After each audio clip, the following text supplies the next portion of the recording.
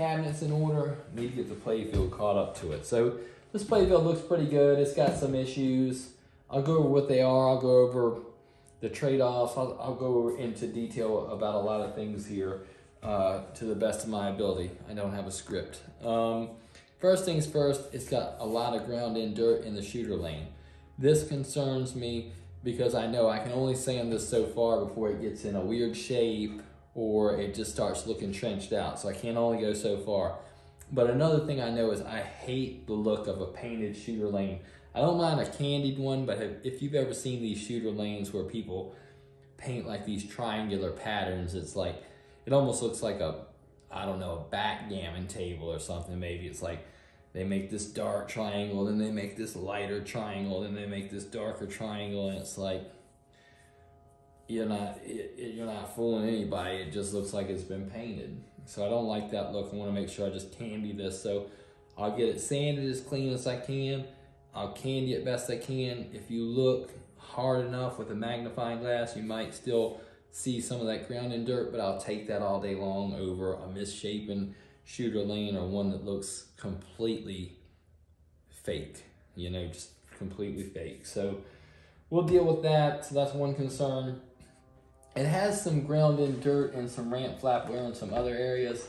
Some of them I will address, some of them I won't because they'll be covering. It's not because I'm lazy, but it's just, this has a really strange colorway to it. There's this, I would say it's like a lavender gray color, but where it fades, it almost looks like a sky blue. And so you can see on this Playfield where some areas have been covered by the ramp and the ball in the ball guide tabs, it's real purple looking, and then in the exposed areas or where the bulbs are, it's kind of blue. I'm gonna leave that alone because that would involve masking every bit of this off and just repainting this entire area. And I wouldn't mind doing that if I absolutely had to and we had some serious wear. But in the name of some items that are just kind of sun faded or faded by the 20-some years of it being used, I don't see any value in doing that because it's going to be covered once I assemble it again. I'd rather take that effort and time and put it to use somewhere else because this is a lot of work as it is. So for that reason, I'm not going to do that. I'm going to use that time to cut a hole right here and install a drop target and paint that appropriately.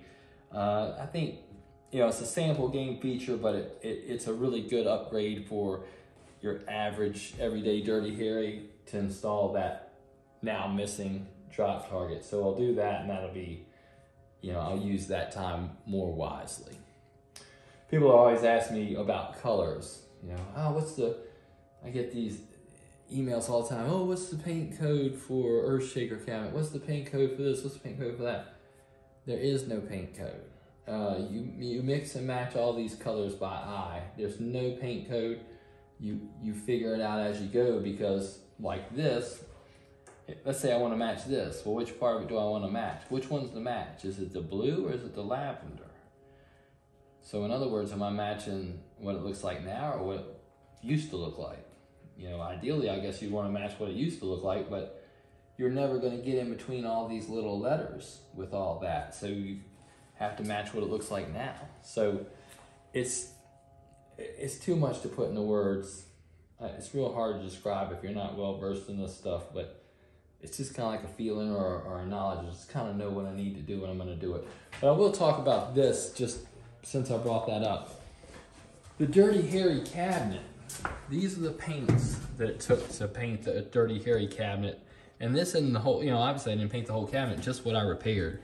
So you have 1, 2, 3, 4, 5, 6, 7, 8, 9, 10, 11, 12, 13, 14, 16, 17, 18, 19 colors. 19 colors. Now keep in mind, I had to mix in every one of these colors. There was nothing in my paint cabinet that was like, oh yeah, that's it. So I had to tint and mix each one of these 19 colors. And then when you start talking about the effects, some of those effects that you see are maybe this color over top of this color, or this color fading into that color, or this color, you know. And so you can magnify, or you can multiply this by 2. you know, it'd be like, what, 38 colors at a minimum. So that's why there's no paint codes, there's no secrets, there's nothing that anybody's gonna tell you to make you be able to do this. You just have to try, I guess. That's the only thing I can tell you, or just don't do it. Hire somebody to do it.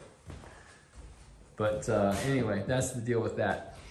So I'm gonna get into cutting this drop target hole right here. That's gonna be the biggest obstacle that faces me right now. Once I cut that hole and I get it nice and clean, and hopefully I don't make a whole bunch of my work, a whole bunch of work for myself, these do have the tendency to chip. The biggest issue with it is it has to be done from the back side to be accurate. And I wish I could come at it from the top side, but I don't have any way to go at it from the top side. So that's gonna be the biggest challenge. So I guess we'll start getting into that. I'm gonna do that before I do anything because I wanna get it out of my way. So what you see right here, maybe, let's see if I can get a better vantage point here. And I realize this is kind of scattered, but I got, these thoughts are kind of scattered, but I got stuff I wanna get to, but I wanna make sure I set the stage. So I did that, right? So I have mapped out the drop target where it should be, just roughed it in.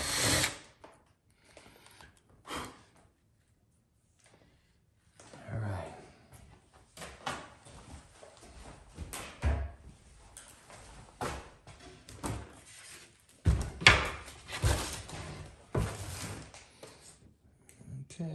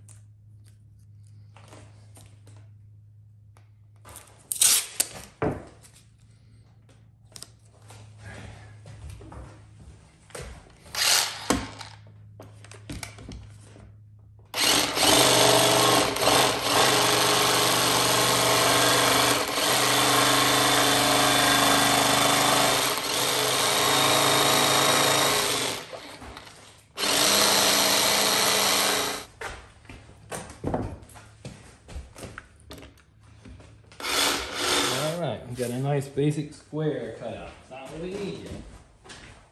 We're gonna get there. And listen, you might think these methods are all wrong or primitive or whatever, but I don't want to do a lot of damage and have this thing chipping everywhere. I'm gonna have to repaint a lot of stuff. So I know you could get a router and just run around, but no. No. All right, so we got that.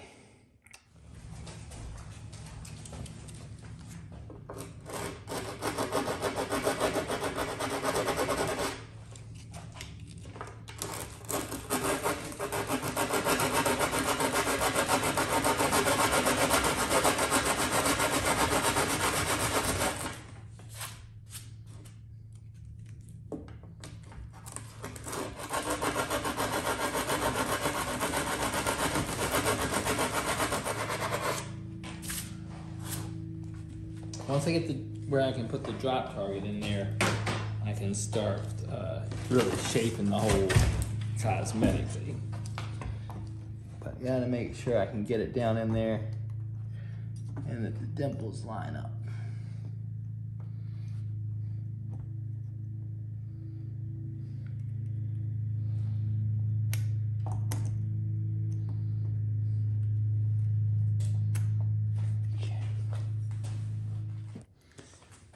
Got the drop target mounted with the factory dimples. And we just kind of check it. All right, it works good. Now this isn't the final shape of the hole. I don't want you to think that. But I just gotta make sure that it works, right? As long as this works, this is good. So if I knock it down, it's good. Let me check the automatic feature. Yes.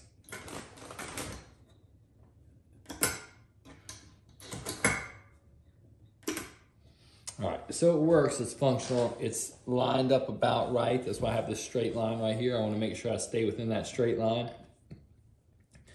Now I can really cut the proper shape. So I guess in theory, the proper shape for this is going to be quite a bit larger than it is. I'm not sure I'm going to go quite that big. I feel like this is oversized, but I'm sure it's correct. But this would be the proper shape, which is much larger than it is right now. So just leaving the drop target in place, kind of gotta get a feel for how it would be best centered if I had, you know, an actual factory hole. So I'm just eyeballing this thing.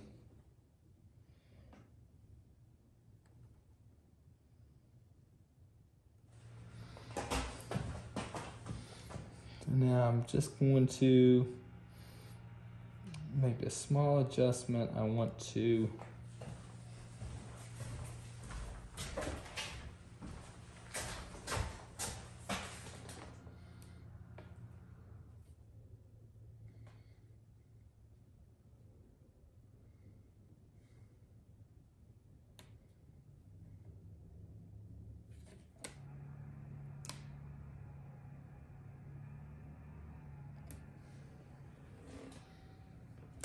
check these measurements. I think that'd be, I'm just eyeballing it, but I think that would frame it up perfectly. And that's kind of what I want it to be, it's perfect. So that would be a half.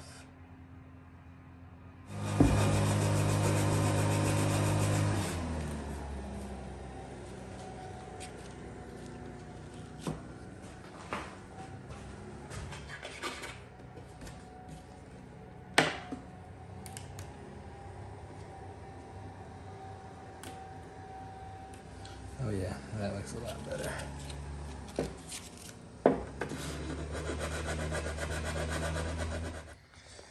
There's the hole cut and the drop target fit. It couldn't really fit any better. And if you look at the wear, the way the wear goes is super straight. I mean, I think I did a better job this time than I did the first time. And I did fine then, it wasn't a problem, but you know, once you do it twice, man, it went so slow. And I know that method that I use, there's gonna be people, oh, you could have used a router, you could have done this and that.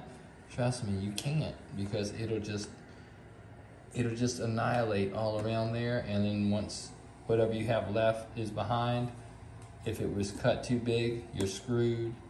If it was cut too small, you're gonna still wind up back in there doing it by hand, and if it chips all this stuff up, you're gonna have a whole lot of repaints. If you look at this, I could actually clear this and just move on. I'm not gonna do that. And I'm gonna paint the wooden border and I'm gonna paint the black frame, but that's why I did it the way I did. It's to make sure that it gets a super clean, chip-free finish, and man, it's tough.